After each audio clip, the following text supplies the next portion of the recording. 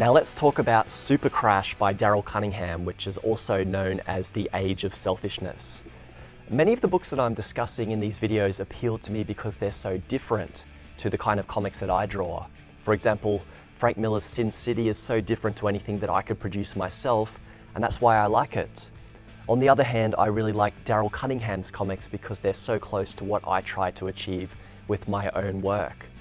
In a nutshell, this book is about the global financial crisis and the libertarian philosophy that spawned it, which was highly influenced by the writings of Ayn Rand.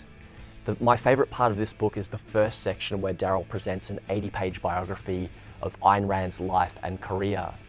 The storytelling technique is mostly chronological, fact-by-fact account of her life. But then, at the end of the section, Daryl makes it so clear that he's chosen her as the subject of his biography because her worldview is so appalling to him. And then he lets loose with a 10-page condemnation of Ayn Rand's philosophy. It's a powerful section. We see Daryl's point-by-point condemnation of her hypocrisy and the inconvenient facts about her lifestyle that she chose not to declare or acknowledge. Throughout this section, the strongly worded sentences are juxtaposed with orange and red illustrations of New York's buildings.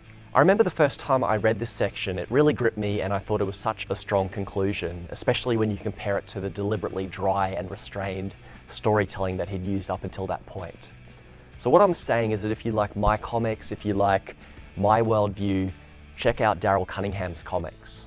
The book that I'm talking about is called either Supercrash or The Age of Selfishness, depending on which country you live in. It was released with different titles in different countries. But besides this book, get your hand on anything else that you can by British cartoonist Darryl Cunningham.